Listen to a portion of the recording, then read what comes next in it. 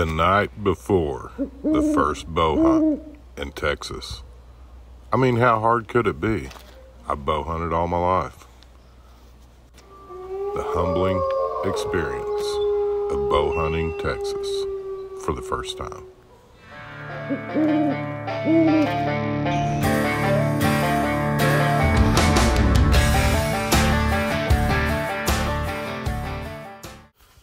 Being new to the state, I had no idea the challenges that I faced ahead.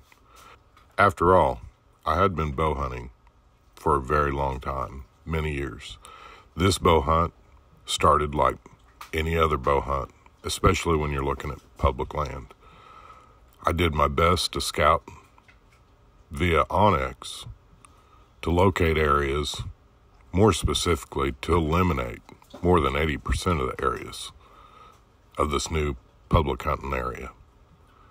I went out on foot and scouted, confirming that the areas that I'd picked out were actually good locations, located deer sign, but some of the struggles started because it had not rained in Texas for almost 100 days. Here in deep East Texas, that's highly unusual. So the sign that I was finding, it was obscure at best, not knowing for certain how long it had been there. How long ago was it that this deer traveled through here? What were some of the other challenges that I would face next? I had never thought about in my entire life. I couldn't tell you how many years it's been since I've hunted the first part of October, and never in my life have I been afforded the opportunity to hunt the last part of September. So day one turned into a mini adventure, all in itself. Starting with wearing orange, I was not used to that. And then the next thing that I immediately noticed, every time I shifted in my saddle, my new little chest rig that I was so excited to get was making a clicking noise. The next thing that I noticed, I'd forgotten my arm guard. Who does that? I mean, how does that even happen? In Oklahoma, the wind is always blowing. That really helps you when you're trying to stalk in nice and silently. Here in Texas, we've had no rain and the wind's not blowing. I need something else that can help me quietly make it to my stand location.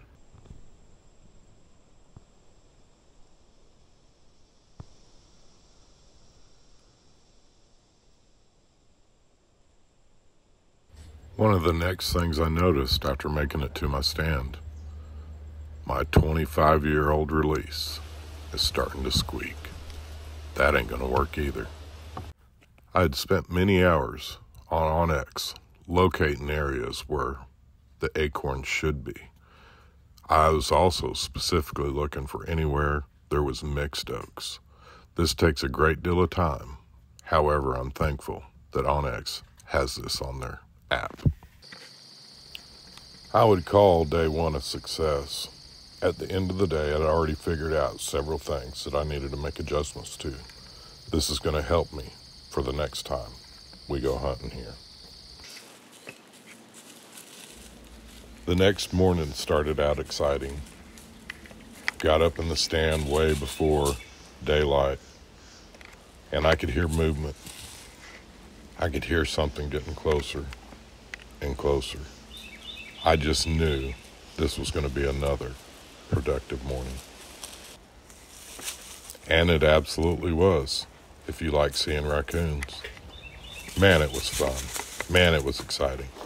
They got my heart going. I'm not going to lie. It's just part of the fun. The rest of this morning hunt was uneventful. Absolutely beautiful and majestic.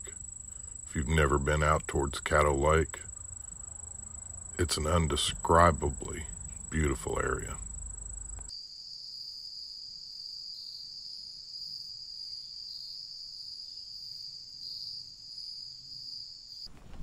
We are now getting closer to mid-October. This is going to be an evening hunt. I've changed locations, and I'm walking out to a new area.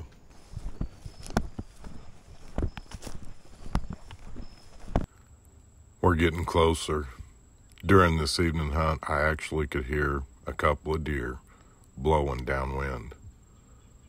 That is some of the most encouraging sounds I'd heard for the last couple of weeks of making this hunt out here.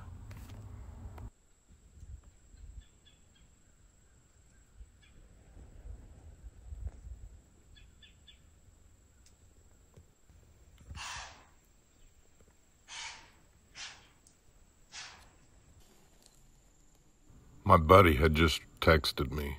He's hunting about 500 yards away from me to the east. He said he had just had 2 does walk in on him. The hunt is looking up.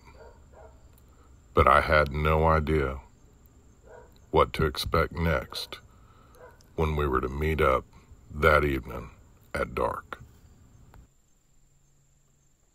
I've made 2 changes to my hunting this year.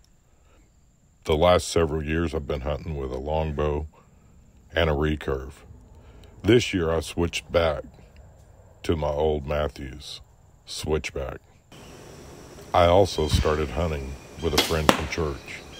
That was the friend that I just mentioned who texted me and said that he had seen a couple of deer.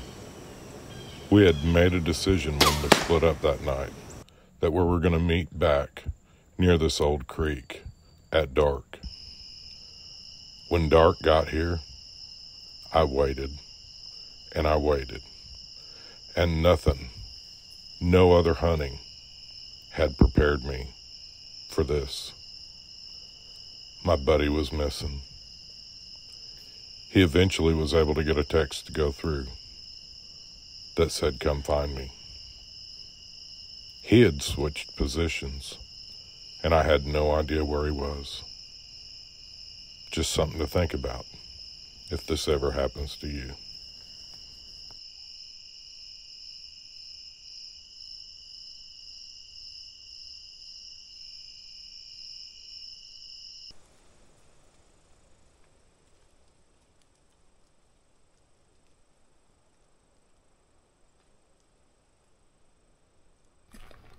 Following my morning hunt, I did a light scouting.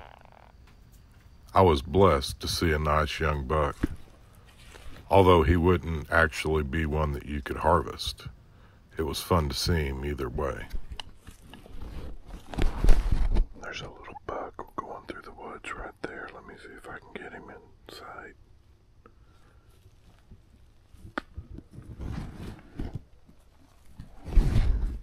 He's looking at me. He heard me.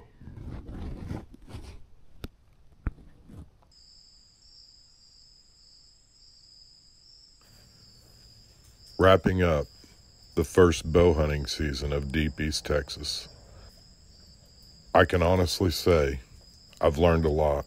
It's been a wonderful experience. Everything from seeing new areas of the world to hunting close to the natural cypress forest in Deep East Texas. Hunting around an immense amount of hogs and getting to hunt in this majestic cypress forest has been not only rewarding, but also a learning curve. I've learned a great deal out here, and I've been humbled. As we wrap up this initial bow season in Deep East Texas, I want to say it's been an amazing learning experience. I've loved it, I've learned a lot, and I can't wait until December. We're fixing to pack up and head out of state to go do some bow hunting in the month of November back in Oklahoma. I hope you all have a successful season, and I hope that you all can get outside and make something happen.